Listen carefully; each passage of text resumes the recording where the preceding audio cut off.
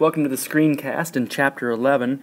In this first screencast, we're going to focus on just DNA, deoxyribonucleic acid, and its structure.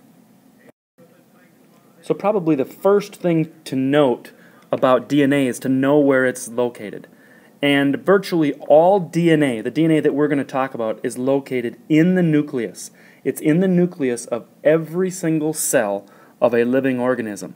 There are some remnants of DNA found outside the cell. That's really not going to be, outside of the nucleus, but that's not really going to be a part of this conversation. DNA is found in the nucleus.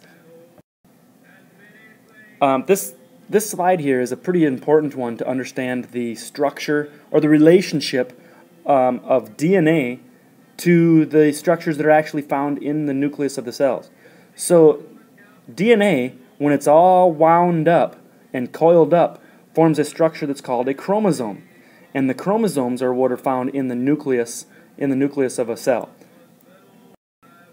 If you remember this from a while ago, DNA stands for deoxyribonucleic acid. It is in the class of nucleic acids. It kind of tells you what type of molecule that it is. Its acidity is a little beyond our scope, but it is found in the nucleus. And deoxyribose is a sugar that is a part of this molecule, and it's something we'll talk about down the road. The thing that's so amazing about DNA and its importance is that, as I already stated, it is found in the nucleus of every single cell of every living organism. We have yet to find any examples or any contradictions to that point. So whether you're a fish or a human being or a bacterium or a fungus or a plant, all living cells have the same instructions from this DNA molecule. So to start off, talking about the structure itself, first of all, the molecule, a couple different pictures of what a molecule could look like. A DNA molecule has the structure what's called a double helix, meaning it's two-sided and has a helical shape to it, which just means looks like a twisted ladder.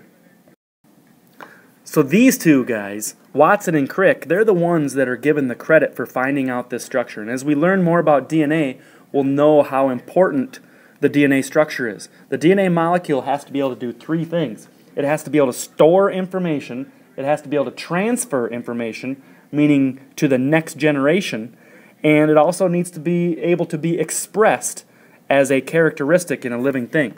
So these two gentlemen right here, Watson and Crick, besides being noted for having impeccable fashion taste, they also in 1953, relatively a short time ago, in a one-page scientific paper, changed the world, changed the genetic world and life sciences and biology forever. It should be noted that these guys also, they did good science, and like so many other discoveries, they used information from other scientists that they collaborated with. And actually, science is a very competitive field in the world, whether it's competing for notoriety or even for monetary gain. These two, along with a woman named Rosalind Franklin and some other scientists, these two are the ones that have the credit for discovering the structure of the DNA molecule. A little more history about the power of knowing the structure of DNA. A number of years ago now, this Human Genome Project was quite a big deal. And what the Human Genome Project was an international project to what's called map, but basically to list all of the individual points of the human genome. In other words, the entire genetic makeup of a human being was to be mapped out, and to know the sequences of the chemicals in the molecules, and to know and identify every single gene in the human body. A DNA molecule is made up of these tiny subunits. The subunits are called nucleotides, and there's three different parts of a nucleotide: a phosphate, a specific sugar called deoxyribose, and then a nitrogenous base, which we just say base usually. a sugar, a phosphate, and a base. And the base can be different. There's 4 different types of bases that we'll get to in a second. But this is what makes up a nucleotide. A phosphate, the sugar, called deoxyribose, where the DNA structure gets its name, and a base. As we build on the structure of the DNA molecule, the backbone, or the sides of a ladder, are alternating sugars and phosphates. Sugar, phosphate, sugar, phosphate, sugar, phosphate make up the sides of the ladder. So as we were just saying, the sugar and the phosphate group alternating make up the sides of the ladder, while the bases, the nitrogenous bases, would make up the rungs of the ladder. And because there are 4 different types of nitrogenous bases, there are 4 different types of nucleotides. Now again, the phosphate and the sugar are the same in any nucleotide, but there's 4 different types of bases. Since we said that the bases actually make up the rungs of the ladder, one side of the ladder matches up in a specific way with the other side of the ladder. And these specific base pairing rules is what we'll refer to them as. They show what's called complementary. In other words, A and T, for adenine and thymine, they always form a base pair.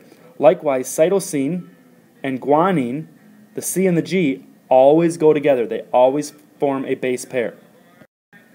So as you can see by this drawing of a DNA molecule, you can see that it's a twisted ladder. The sides of the ladder that look like a ribbon right here would be our alternating sugar and phosphate. And then the rungs of the ladder are complementary base pairs. Complementary base pairing. One side determines the other side. So given one side of a DNA molecule, you should be able to match it up.